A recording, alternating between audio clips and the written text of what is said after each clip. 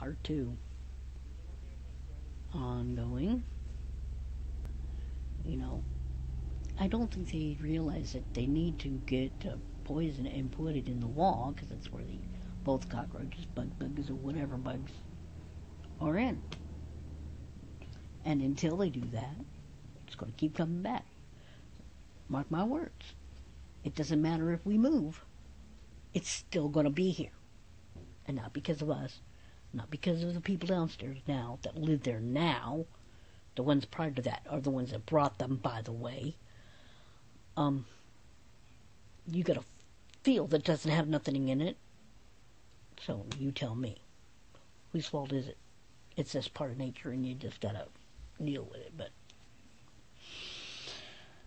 I'm just, at this point, we are done with this. Hopefully, I'll see you guys tomorrow, or I'll do another one later. But until then, thank you for watching. Subscribe if you haven't, and thumbs up this video. And if you want to leave a comment, how do you feel? Do you think that a person should be blamed, or when the whole area is infested with the bug situation? There's a question for you. Anyway,